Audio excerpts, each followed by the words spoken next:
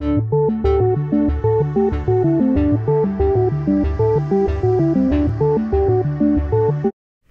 y'all, it's Monday morning, February 22nd, and we welcome you to another edition of This Week at AMG. Thank you for joining us today. It is always our joy to share with you what God is doing around the world. And today we are going to take a look once again at our leprosy ministry in India. AMG has been working in India for 40 years now, and we have seen God do incredible things. We have been able to come alongside poor children, old people in need, leprosy sufferers who have faced rejection from society. And God has used the ministry of AMG India to touch lives, to draw them to Him. And the fruit throughout the years has been amazing. Last fall, a couple of us from AMG USA had the privilege to go and visit the ministries of AMG India and to see the leprosy ministry firsthand. We are going to show you a little video from that visit, and please, as you see it, remind yourselves to pray for AMG India's ministry to leprosy sufferers, to some of the most unfortunate people on the face of this earth, and pray that God will continue to use that ministry to touch lives with His love and draw people to Him.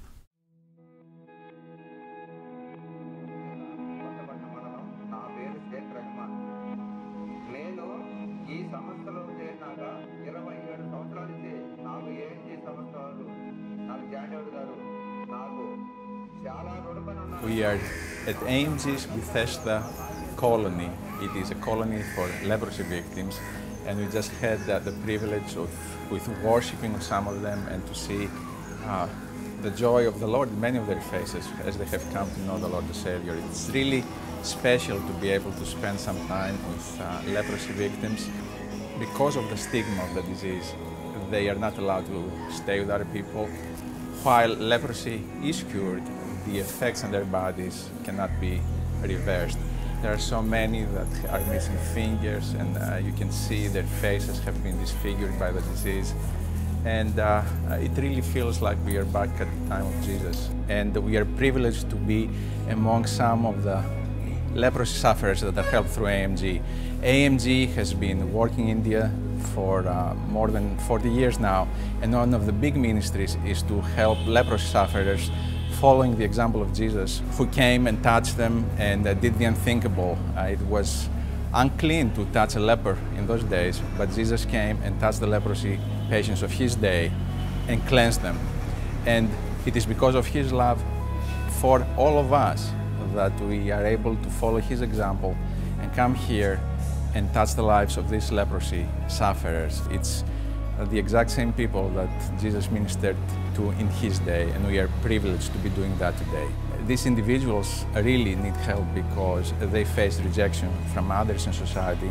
It is really a privilege for AMG India to come alongside and be able to help them. We are grateful to be taking part of that. It's also very exciting to see many of them come to saving knowledge of Christ. A little while ago, it was exciting to see them sing and clap their hands and praise the Lord, and to hear from some of them how they came to know the Lord and how the Lord has worked in their lives. So in addition to getting physical help, they also have found spiritual help. They have found salvation in Jesus.